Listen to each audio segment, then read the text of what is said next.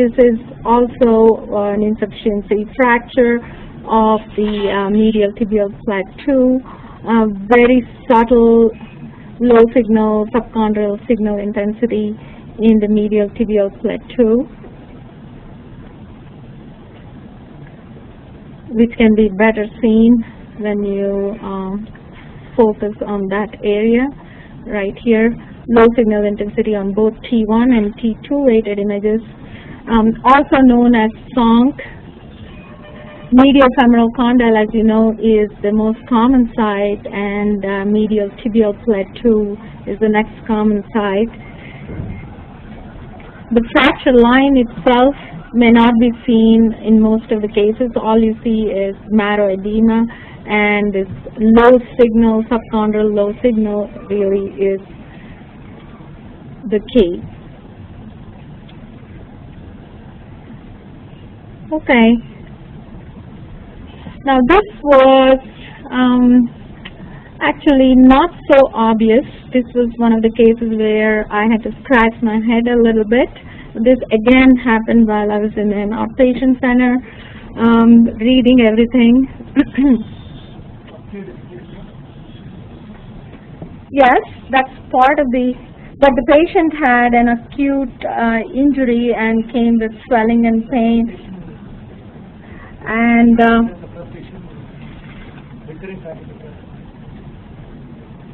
okay, and why do you say that?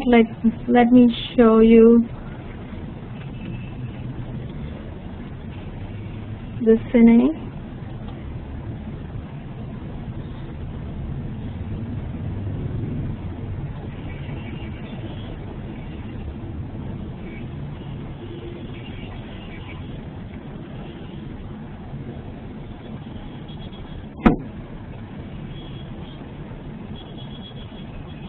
Okay.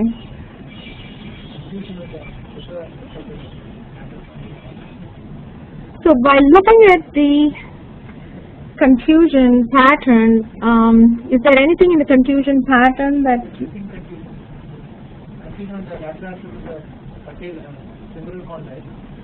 But there was no confusion in the patella. Let me show you once again.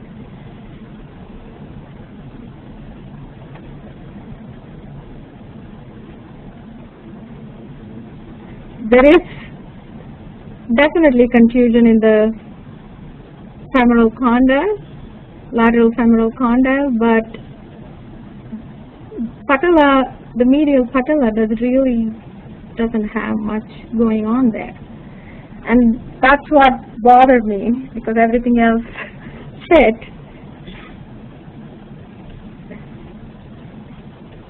And what does this image, these 4 images show? Is there anything additional that you can glean from these sagittal images? You're absolutely right. I mean, that's the diagnosis, but we don't want to stop there because we have to make all the findings, right? So there is also a cartilaginous loose body. There is a tiny fragment sitting right next to the femoral condyle, and I wanted to figure out where this came from, and I kept looking at the inferior and medial patellar facet. That is where most of the times you get osteochondral injury. And I couldn't find anything going on in the patella, and maybe this fragment is from the femoral condyle itself. Regardless, there is a cartilaginous loose body, and that's also something important as a radiologist that we want to let our orthopod colleagues know. And like you said before, the trochlea is very flat. Once again, the transient lateral patellar dislocations happen with, maltracking of the patella, either due to trochlear dysplasia or the patella or patella osa or some kind of patellar abnormality. So, once again here you see there is really nothing going on in the medial aspect of the patella, and that's what was kind of unusual about this case. So this is, like you said, transient patellar dislocation, and the bone contusion pattern in the lateral femoral condyle is characteristic and is different from the ACL contusion pattern.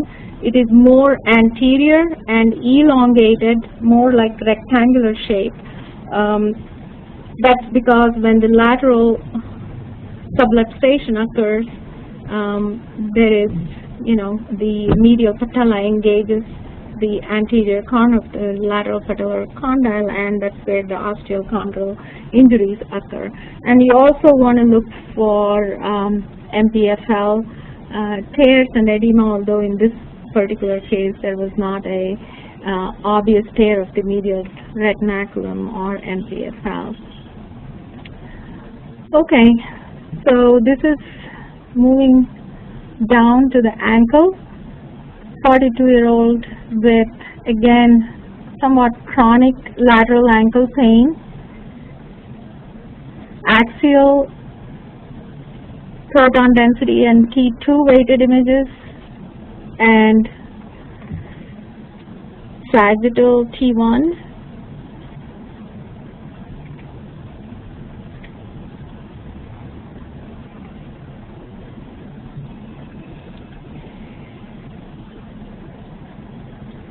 Any takers on this one?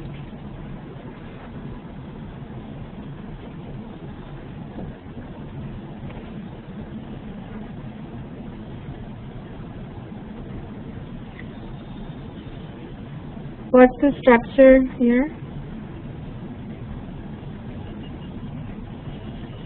The anterior talofibular looks somewhat thickened, and there is all this soft tissue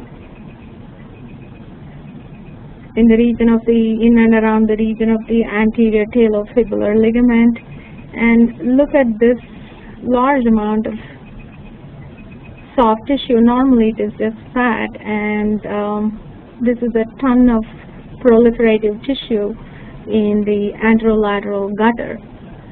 So this is anterolateral ankle impingement, and this is not that uncommon, especially after several months after an immersion injury. The anterolateral recess is between the tibia fibula and the ankle joint capsule, superiorly bounded by the inferior syndesmotic ligaments and inferiorly by the anterior talofibular ligaments. So either injury of the ankle collateral ligaments or anterior talofibular ligament or the syndesmotic ligaments can cause some soft tissue proliferation and limit dorsiflexion. And every time the patient tries to dorsiflex, there is this tissue that gets kind of squeezed between and causes pain, and patient points to anterolateral ankle, especially if the pain corresponds to the finding. That's oops. I'm sorry, I don't know how that happened.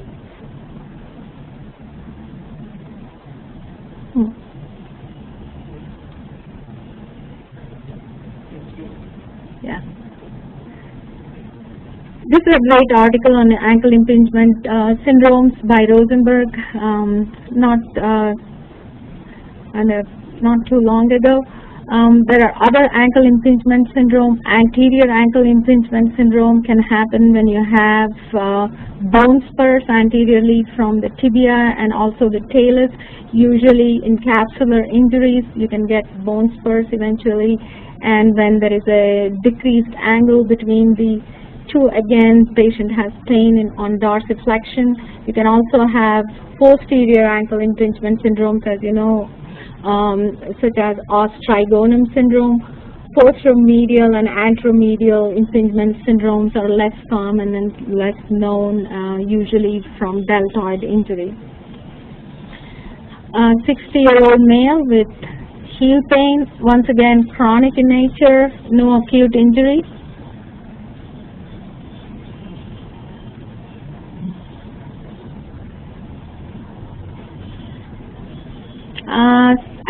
Someone online said sinus tarsi syndrome.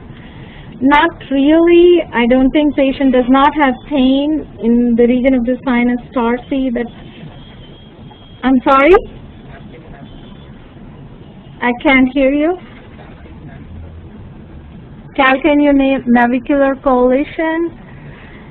I can see why you were saying that, but not really, because let me show you, there is no marrow edema in the calcaneonavicular joint, which you would expect. Here is the calcaneonavicular joint, right? So I don't think so.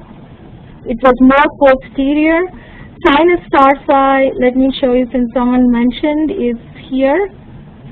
Okay, retrocalcaneal bursitis, someone online said that. Yes, there is retrocalcaneal bursitis. There's also something else. Okay, yes. So, someone said Haglund syndrome, that's true. So what we have is, we don't have much of Achilles tendinopathy except this linear signal in the deep portion of the Achilles tendon, right? But there is marrow edema adjacent to the Achilles insertion, and there is also increased fluid in the retrocalcaneal bursa. So this triad is also called Haglund syndrome or pump bump. I mean, this may not happen that much. At least when we were here, we were not wearing these kind of shoes before, although I have seen these nowadays. So this is one of the prizes we women pay for looking good.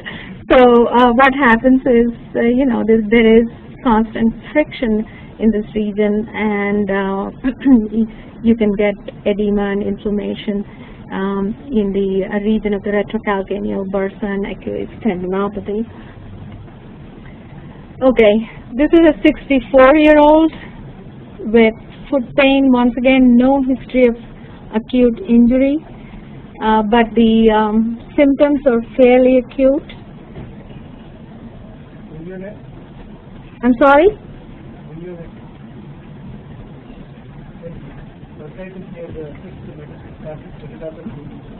Yes, but the pain is not there.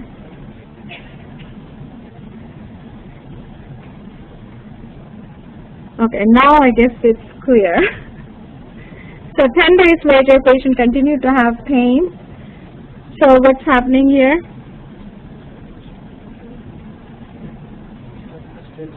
Yeah, there is a stress fracture of the third metatarsal, and you can even see some 10 days later, there is this low signal intensity here, right around the fracture site, which could represent some callus formation. And if you go back here, right, like there is the most subtle fracture.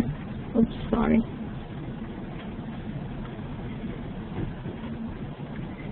In the third metatarsal, but you know, it was not picked up when the patient came for an MRI. And 10 days later, well, they could also have done just repeated an X-ray, right? So you can also see the fracture on the X-rays. 19-year-old with, again, no history of acute trauma or injury. With medial pain, you can see the markers placed where the pain is, especially in foot. Yes. Right, absolutely. So it's an os navicular syndrome. What type of os navicularis? Type 3? It's type 2. Type 3 is when the os completely fuses to the tubercle. Yes, but you're absolutely right. One thing about foot and ankle imaging, when you're imaging the patient, please ask your technologist to place a marker, especially if the patient is pointing to a specific area of pain, and it can be very helpful for you, because you see a lot of findings, right? But you are not going to treat the findings. You are going to treat the patient. So if the findings correspond to the what the patient is complaining, then you can conclusively say this is what is happening. I find that helpful, especially in the foot and ankle imaging, because foot and ankle is probably the most beaten up part of our body, and there's going to be like lot of little findings, inflammatory stuff, tenosynovitis and whatnot. So having a marker is really helpful. So anyway, going back, what you see here, as one of you already mentioned, is a lot of edema at the synchondrosis of this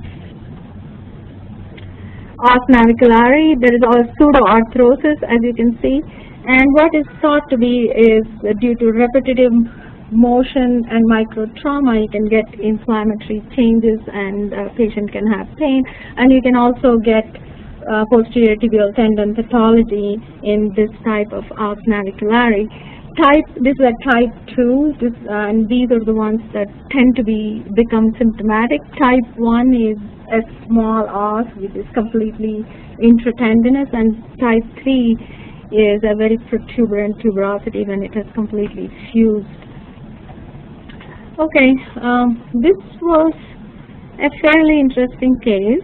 12-year-old with hip pain, acute pain after fall. And we saw this x-ray, didn't see much. And the pain was on the left.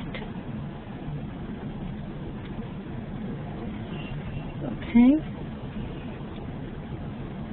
Here is a cine, left hip pain.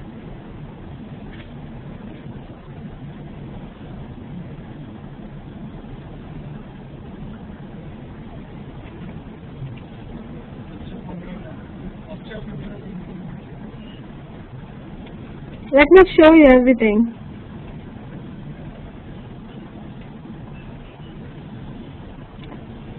So these are the axial images.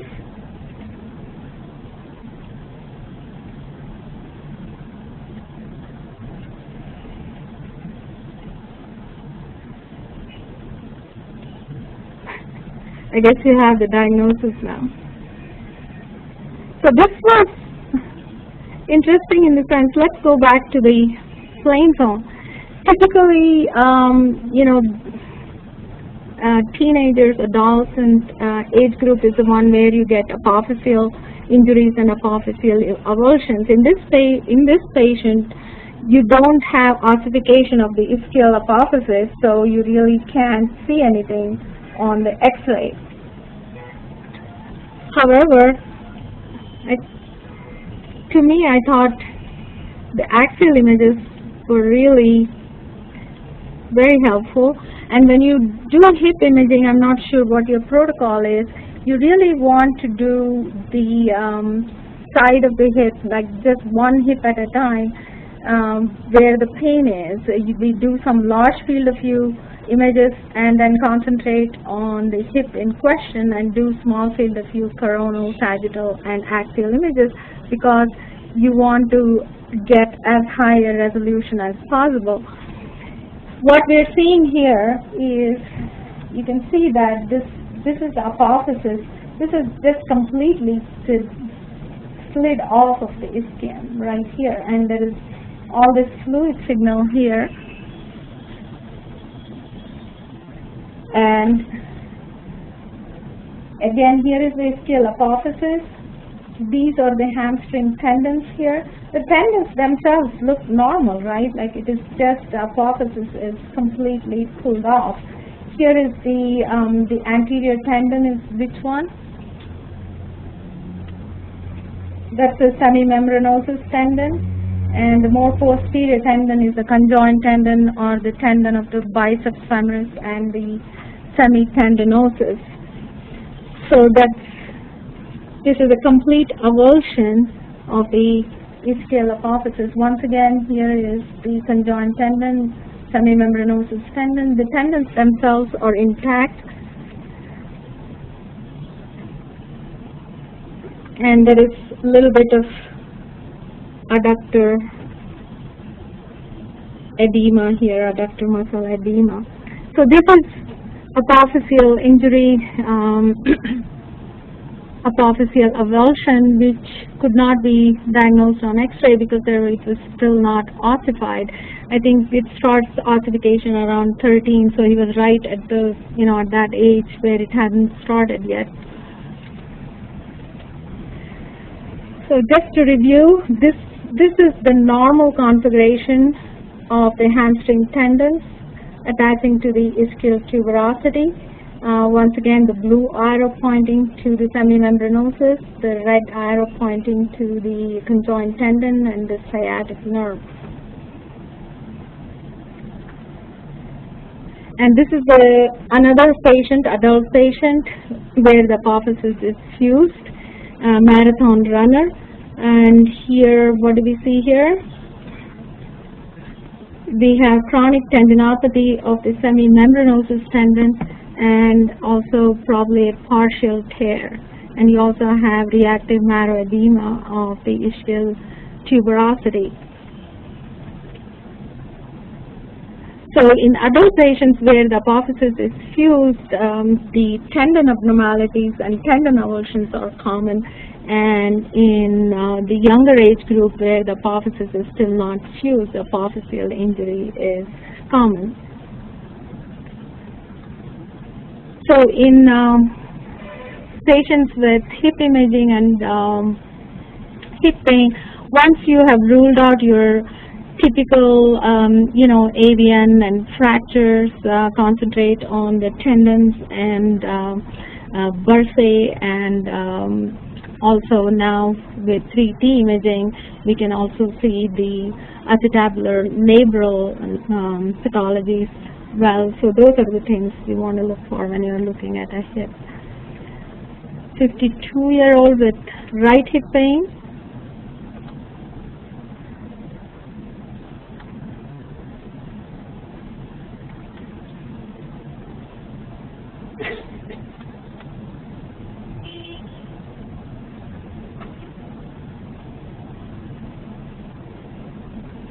Okay.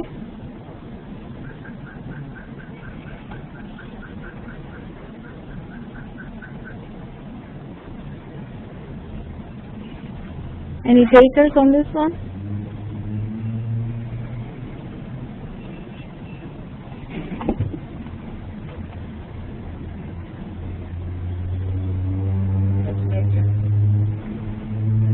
What about this fluid here?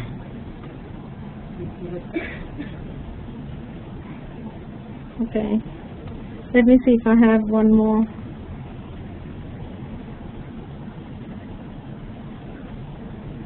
So what tendon is this? This is the iliopsoas tendon. This is the iliopsoas bursa, which is filled with fluid. And one of the largest bursae in the body communicates with the hip joint. This is the iliopsoas bursitis. Not that uncommon. You can see it in patients with inflammatory arthropathies, degenerative hip, and also it's fairly commonly seen in patients who have had hip arthroplasties also.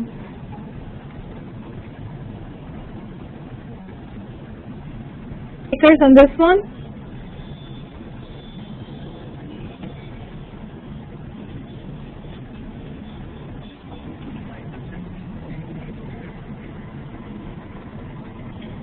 I'm sorry?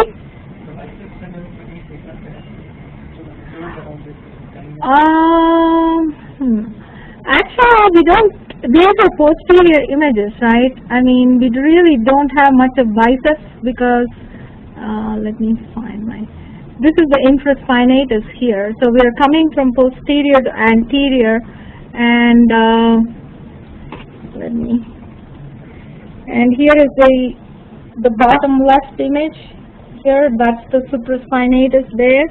So really, you are not seeing biceps, and I mean maybe you're seeing a little bit of biceps there. So what do we have here? I'm sorry? Hill-Sachs. Well, it is a good location, right? Calcific tendonitis. Someone online mentioned that. That's what this is. You can see the blooming artifact, susceptibility artifact. It is dark. That's why you have both sequences. You have T1 weighted sequence and fluid sensitive sequence, fat suppressed.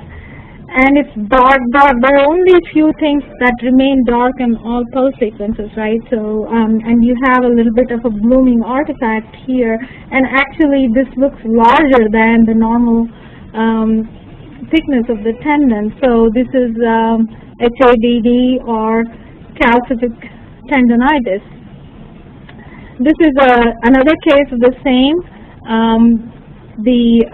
Plain film showing some calcification actually in the anterior aspect near the biceps subscapularis. Here you see, instead of obvious calcification that you saw in the infraspinatus tendon, in the other case you see a lot of inflammatory changes. As you know, calcific tendonitis can have different phases and also can have varying symptoms, and that's why imaging can be helpful. Here you have a lot of inflammatory changes all along the biceps sheath and around the subscapularis. Same patient, again you see inflammatory changes along the biceps tendon. This was a poster presentation in the last RSNA one of my colleagues did, which the diagrams nicely illustrate, and you can read for yourself. I'm not going to repeat that. That they can have varying presentations, and these the etiology of calcific tendonitis is not quite well understood, but we do know that they can have acute symptoms and excruciating pain, and especially the symptoms can be exacerbated when these calcific deposits migrate into the bursae, or they can even migrate intraosseously and cause tremendous marrow edema. And here are some examples of those. This is intraosseous extension having a lot of reactive marrow edema, and they can also rupture into the bursa, causing acute exacerbation of pain. Okay. T1 weighted images, coronal images. Again, chronic symptoms.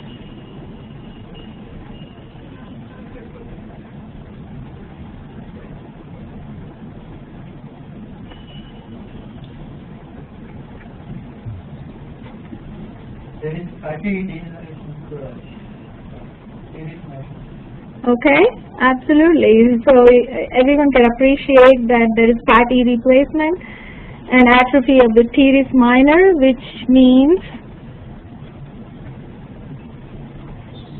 which can be usually seen in quadrilateral space syndrome, right, which is axillary compression or compressive neuropathies of one of the compressive neuropathies of the shoulder. You can either get isolated teres minor atrophy in the quadrilateral space syndrome, or deltoids can also be involved. What is quadrilateral space? Axillary nerve and the posterior circumflex humeral artery traverse through the space, which is bounded superiorly by the teres major, inferiorly by teres minor, and then triceps medially and the humeral shaft laterally, as you can see. Not to be mistaken with other compression neuropathies. You know, there are other neuropathies in the shoulder. Suprascapular syndrome, nerve syndrome is another one where it involves the infra and supraspinatus muscles. Both are isolated depending on where the compression is. You can also get Parsonage-Turner syndrome, where the difference between quadrilateral space syndrome and Parsonage-Turner syndrome sometimes can be difficult, but in Parsonage-Turner syndrome, it's acute brachial plexopathy, and more than one nerve can be involved. So if you just have isolated teres minor, such as in this case, and the symptoms are chronic, it's usually quadrilateral space syndrome, and typically these are due to fibrous bands. You may not see labral cyst, such as in suprascapular nerve compression. That's the most common reason for suprascapular nerve compression. Here in MRI imaging, you may not see the cause of quadrilateral space syndrome, but you will see the result of it. Okay. What type of study is this? Okay.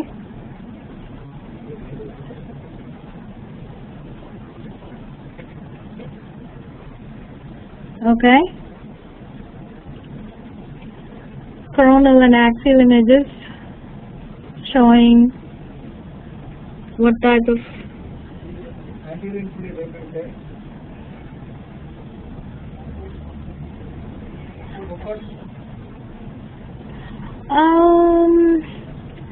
I don't think it's Beaufort's complex. Let me explain where we are. Like, here is the biceps tendon, right? Here is the biceps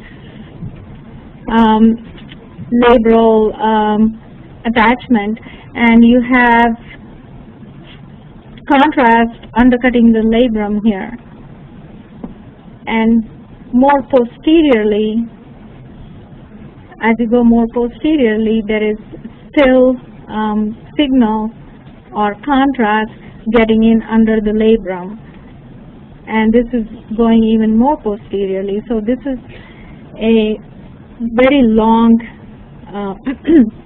slap lesion, and also there is an anterior labral tear, anterior inferior labral tear. This is an extensive labral tear, as some of the online people also mentioned. So here is the superior component of the tear. So slap lesions are usually confined to the superior labrum, from anterior to inferior, and depending on the displacement of the tear, they are divided, and also the extent of the tear, they are divided anywhere between 1 to 9, but 1 to 4 is the classic one. The one we had here was at least a type 3 tear, in addition to the anterior inferior labral tear. And as you know, the glenoid cavity is shaped like, depending on who you talk to, is shaped like a pear, or people talk about different kinds of fruits. Regardless, it is divided into these clock positions, and when you describe the tear, you can describe the extent of the tear and refer to the clock position, so the arthropod knows what you're talking about. This is a more subtle case. Again, this patient, it's a chronic in the sense of few months, but it kind of started suddenly, and patient has limited range of motion.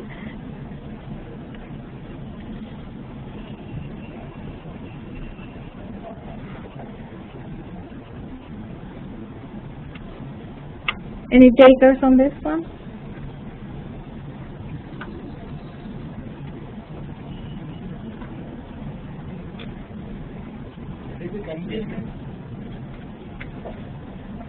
Of what?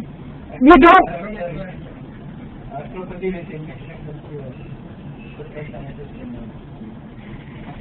Yeah, but I mean, there is definitely some AC joint stuff going on. Anything else? But the tendon itself is not torn, is it? although I haven't shown you the very distal portion of the tendon. Okay, someone is talking about a ligament. What kind of ligament are we talking about? Where are we here? We are in the region of the rotator interval. This here is the coracoid process. Oops. Coracoid process here, coracoid process, right? And let me use this. Here is the coracohumeral ligament, and the coracohumeral ligament should be usually a thin, whereas in this case it is really thickened, and if on the T2 weighted images you can see that there is mild inflammatory changes around the coracoclavicular ligament. So this is the region of the rotator interval, and be sure to look at, especially when you don't see a tear or significant tendinopathy and the patient's pain is disproportionate to what you're seeing, look carefully at the rotator interval, coracohumeral ligament, and also the axillary recess, and thickening and inflammatory changes in these regions are indicative of adhesive capsulitis. Clinically, it is actually a lesion of, it's you have to exclude all other things, and it is a diagnosis of exclusion. And I can vouch for you, it can be extremely painful and mimic rotator cuff tears. I can tell you with first-hand experience because I had adhesive capsulitis and ended up with acute pain, and which was thought to be a cuff tear, but ended up being adhesive capsulitis. So the MR imaging findings can be quite subtle like this, even though the patient has excruciating pain. Okay.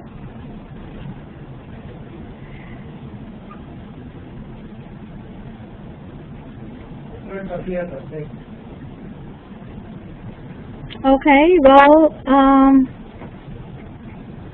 there is a lot of fluid, isn't it? And there's also intra-articular fluid. There's a big joint effusion. Oops. Not only there is big joint effusion, there are a few tiny erosions. And it's not a simple effusion, is it, like you would normally see. There is intermediate signal intensity of the synovium indicating synovial thickening, synovial inflammation. By no means this is a slam dunk diagnosis, but along with clinical history you can reasonably make this diagnosis, although this is not the way that you diagnose rheumatoid arthritis. But in early cases, when the diagnosis is in question, this can help. In very early cases where you don't have synovial thickening, you can also give contrast and look for synovial enhancement. More than in diagnosis, sometimes people follow these patients to look for response for therapy, to see if the disease has stabilized, and that there is, to make sure that there is no progression of disease. And you can see these tiny erosions very nicely on the MRI, and the X-ray, as you can see, really has not much of a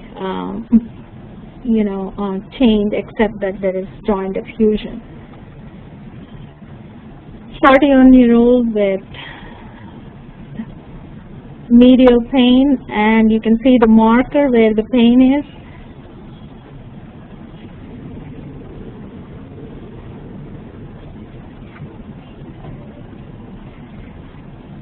Anything here?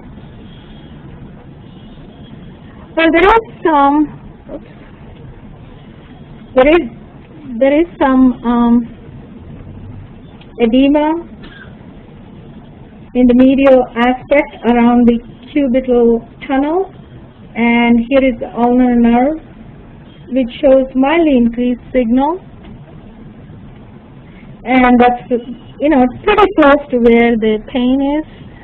So there is ulnar nerve thickening and edema.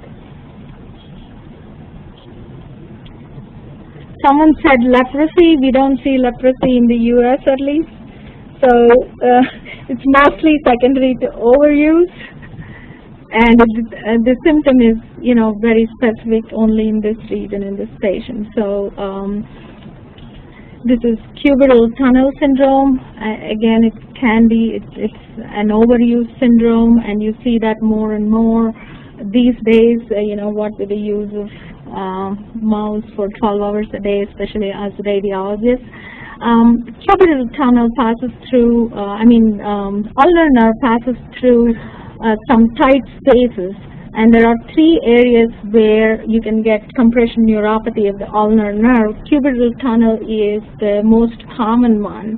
More proximally, you can get compression in the region of the arcade of Struthers, which is like a band which goes across the ulnar nerve from the intermuscular septum to the triceps, and the ulnar nerve travels underneath it. And again, cubital tunnel, as you know, is a fibroosseous tunnel between olecranon, medial epicondyle, and also the cubital retinaculum. And more distally, it can get trapped between the heads of the flexor ulnaris in the pronator aponeurosis. So those are the 3 areas where it can get compressed, but cubital tunnel is the most common one. Okay, home stretch, just a few more.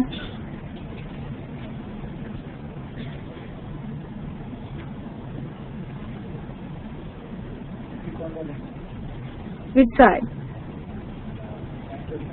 Okay, good. So this is a very classic case of lateral epicondylitis, and you have thickening of the common extensor tendon, and maybe even fluid undercutting the origin of the common extensor, so maybe there's a tiny partial tear, but the lateral collateral ligament looks intact. In severe cases of lateral epicondylitis, you can also get tears of the, if it continues, you can get tears of the lateral collateral ligament, also known as tennis elbow. So medial and lateral epicondylitis are one of the common reasons that patients go on to get MRI, and can be, easily diagnosed on MRI, such as this one. As you can see here, there is a little bit of fluid signal which indicates partial tearing.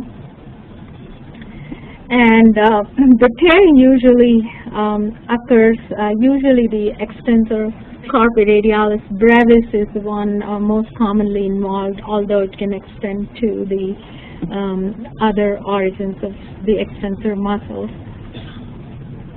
Okay.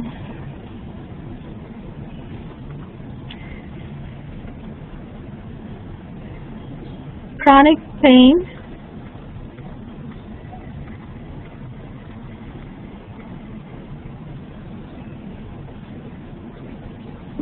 Okay, I'm going to go backwards.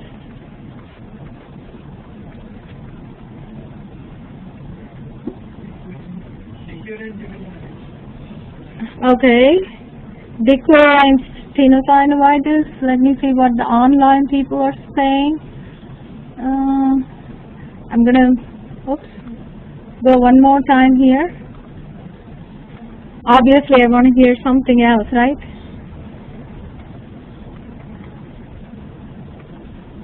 Decurrent tenosynovitis is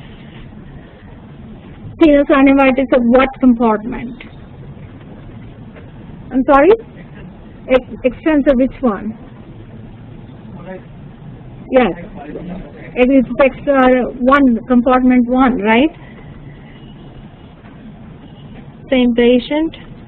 So what we have here, if you notice, We are at the region of the Lister's tubercle here, right? Right there. And these are the second compartment tendons, which are the extensor carpi radialis longus and brevis, and this side is the third compartment tendon. Watch what happens here. So, second compartment tendon, third compartment tendon. Same. This is coming across here. Third compartment tendon, second compartment tendon. So there is tenosynovitis, and this is, keep watching, it's going across, third compartment tendon. And same thing here, see here, this is the extensor pollicis crossing over the second compartment tendons, the extensor carpi radialis longus and brevis. So this right here, this is distal intersection syndrome.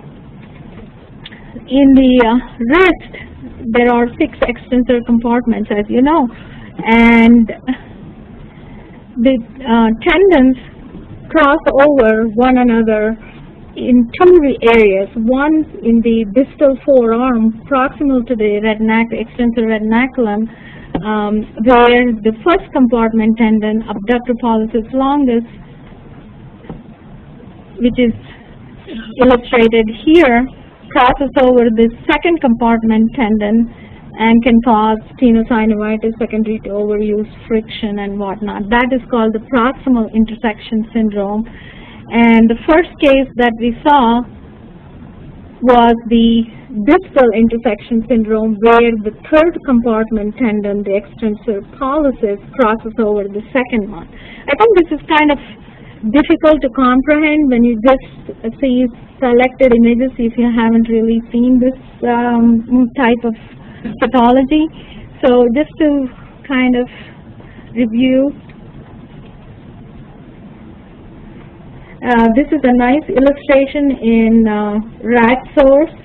What we have here, just notice when you look at the Lister's tubercle, we are too far distal to the proximal intersection syndrome. So here you have the extensor pollicis crossing over. These two are the extensor radialis tendons.